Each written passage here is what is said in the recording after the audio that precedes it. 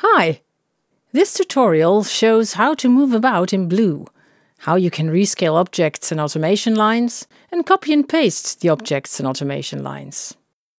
These features have been implemented in Blue version 2.8.0, and that makes it an important release. Here we have two simple instruments, a saw wave instrument, and the second instrument produces noise. The first instrument, the saw wave instrument, is soloed, so you will hear only this one. It's a very simple instrument. It produces a two-note saw wave. Saw waves contain a lot of upper harmonics. In the mixer strip, I added a low-pass filter so that we can tame all those upper harmonics a bit, by varying the cutoff frequency and also by changing the resonance of the filter while playing. Let's have a listen of how the instrument and filter sound. When looking for a sound, I tend to set a loop and loop that sound repeatedly and make changes as I go. Shortcut for loop is Ctrl-L. Setting the loop a bit shorter.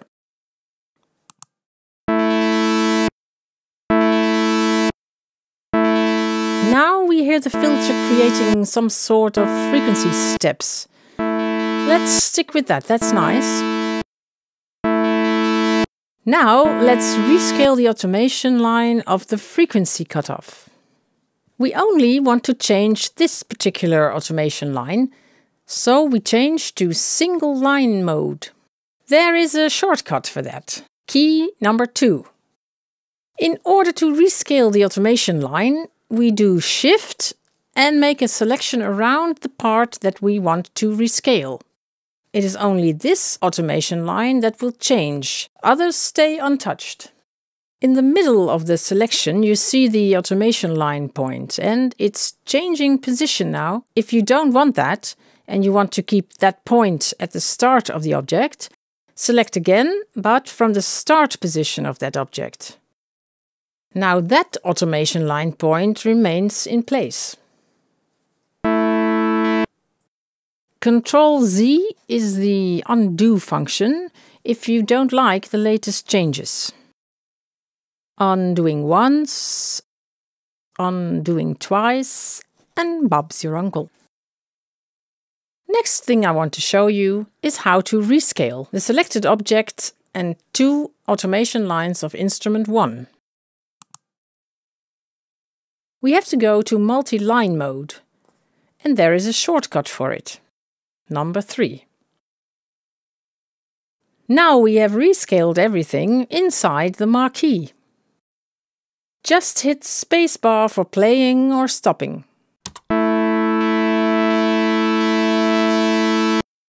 And again.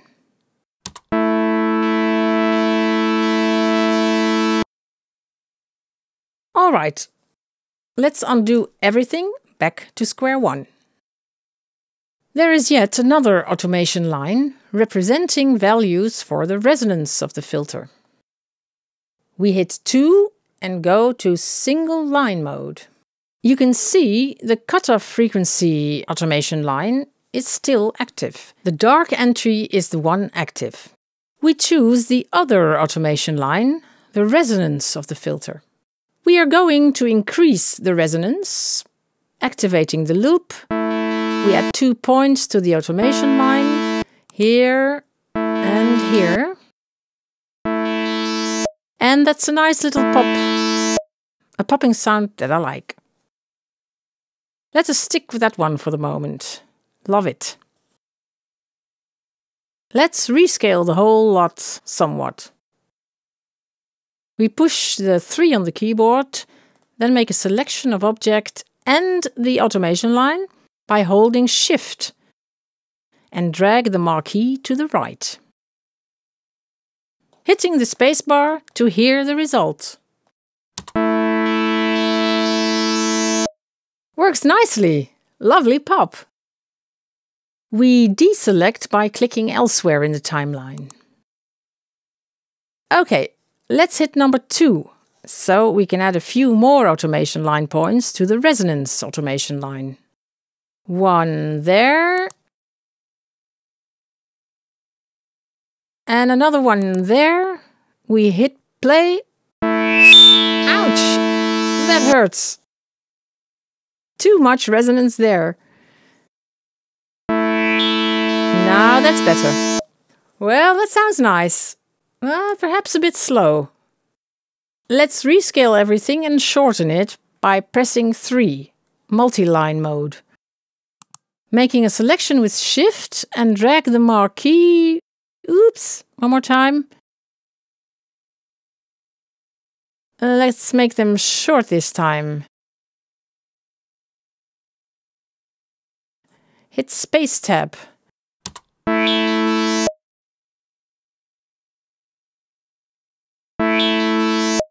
Already lots of movements in the sound. Interesting, and I still love the popping end. Now let's add more movement by adding yet again some points and change the points in the selection. Make the selection using Shift, then drag. Then, while holding the Control key, we can drag all the points inside the marquee up a little. Moving it just a little bit now.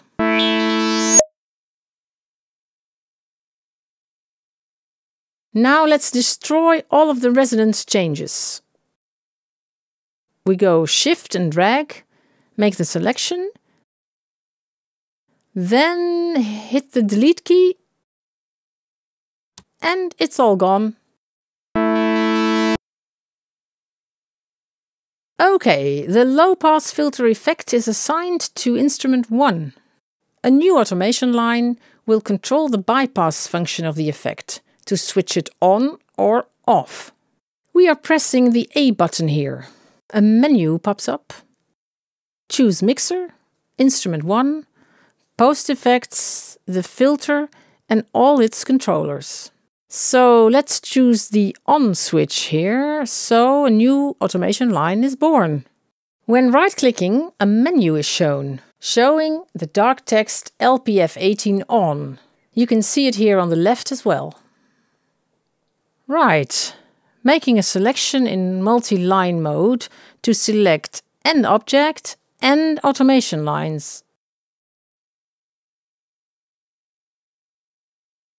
Let's drag it to the right and play.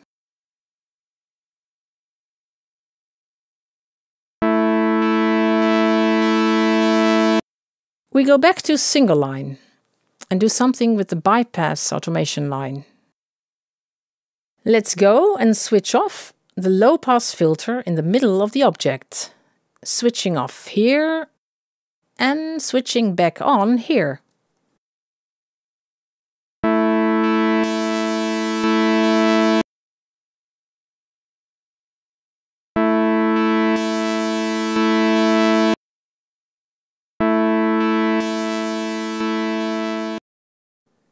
Next thing I want to demonstrate is moving and copying. Press 3 and let's move everything over to the right. Make a nice selection, Shift and drag the marquee over several layers. You can switch on and off the snap function. When off, you can move about freely.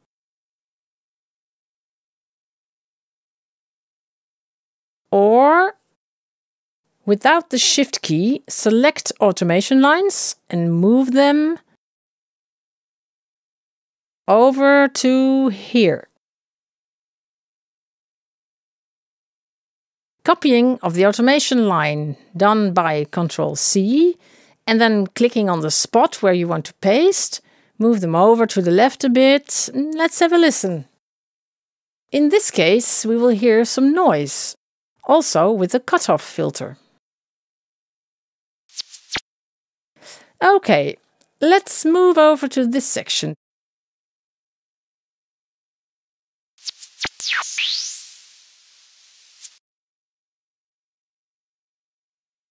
Pressing 2 for single line mode, choosing a different automation line called cutoff A. I want to move over this section a bit now. So shift and make the selection, all those points, and drag them to the left.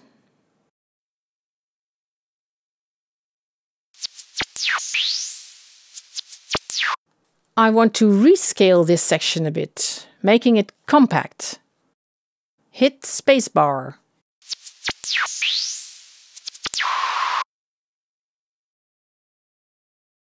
This is a piece I'm working on, containing audio and instruments. Scrolling up and down can be accomplished by moving the scroll button on the mouse. An important tool to move quickly through the piece is something called the navigator. There's a tiny, what I call, loop. Click on it and the navigator window pops up. This navigator allows for some quick moving about in the composition. The image in the navigator mimics in real time where you are in the composition. Let's zoom in a bit using Alt and scroll. Let's focus on this portion. There's lots going on here in this section. It's a busy place. I will put some markers around this section I will be working on. First, I click so the green line appears on that spot. Then Ctrl M on the keyboard and a marker comes to life. And I create a second marker to mark the end of the section. Let's give them names. Press Shift and F4. A new window opens. This is the marker list. Here I changed the name marker 12 to begin. And marker 13 will be end. Now markers begin and end are set, and I can do some work here. Several markers are already created. The open bracket guides you to previous markers. And of course, the close bracket takes you towards the end of the markers. When there are no more markers left at the very end of the composition, the last spot it stops will be the very end of the last object. On the right, there is a small window, the snap. Here you can activate by clicking or pressing Alt-S. Just turn it on or turn it off. Back to the markers. They react to the snapping function as well, so you can move them or right-click if you want to remove this marker. Here a marker is set to indicate the start of the piece. I want the piece to start at that spot. At the moment it starts too late, so let's fix that. Select the object and very carefully press the arrow key. The object moves just a little bit to the left and I won't stop until I think it's perfect.